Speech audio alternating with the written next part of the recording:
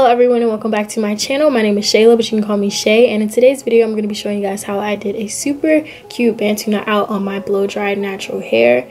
So all I'm doing right now is just splitting my hair into 4 sections and grabbing the amount of hair I'm going to use on my first section. I'm just using one product for this, and this is the Carol's Daughter's Cocoa Cream. Y'all, I've been using this product every video because all my products are still at school in my dorm, so please bear with me as we go through this quarantine. So all I'm doing is splitting the back sections into 4 sections. Here's my first one, and then I twist it, and then I'm going to twist it into a loose Bantu knot.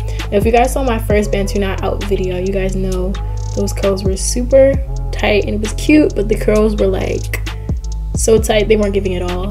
Like, it was just shrunken straight to my head.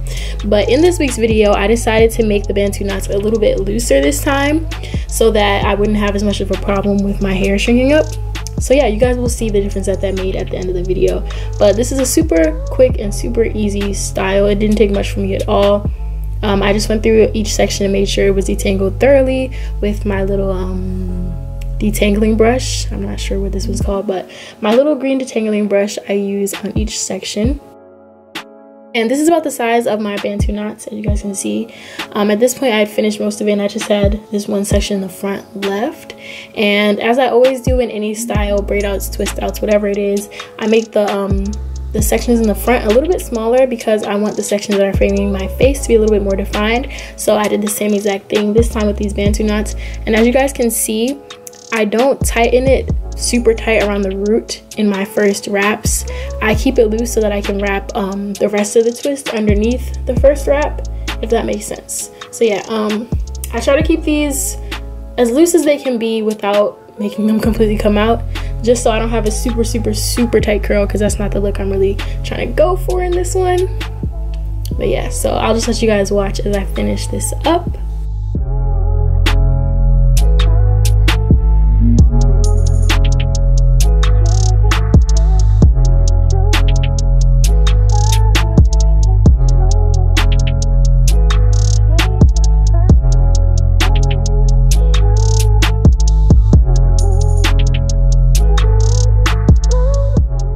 And just a word of advice for when you do this to your hair, make sure you're using a product that isn't super water infused. That didn't make sense, but just any product that you know is going to revert your curls, try not to use that because you don't want your curl pattern to interrupt the pattern of the Bantu knots. So yeah, keep that in mind.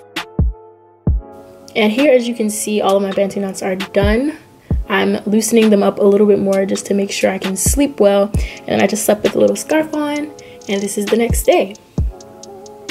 So I took these down with just a little bit of oil on my hands because I didn't want my hair to be oily. And basically all you have to do is twist the Bantu knot in the opposite direction of which you put it in. And then I twisted it on my finger to loosen it up. And then I just open the twist. And this is what it looks like.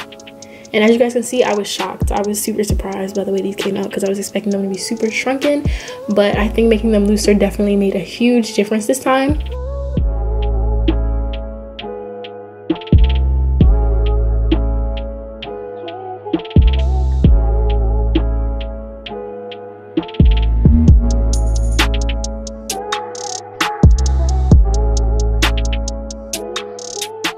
And as you guys can see, my hair is super shiny, it's super light because I didn't use a whole bunch of product. And the curls are definitely defined and super bouncy as well. So now that I'm done taking everything out, I'm going to go ahead and shake it out a little bit. And then I'm going to start the separation process off camera. And I try to separate a lot because I like a lot of fluff and I like a lot of volume, but not as much as I usually would because I don't want to ruin the curl. So I'll only separate it like 1 or 2 times. And then this is what my hair is looking like. I picked it out a little bit, but I didn't want to pick it out too much because this is just the first day and I wanted it to last for a little bit. But yeah, so thank you guys so much for watching. This is my final look. I hope you guys enjoyed this video and I'll see you guys in my next one. Bye!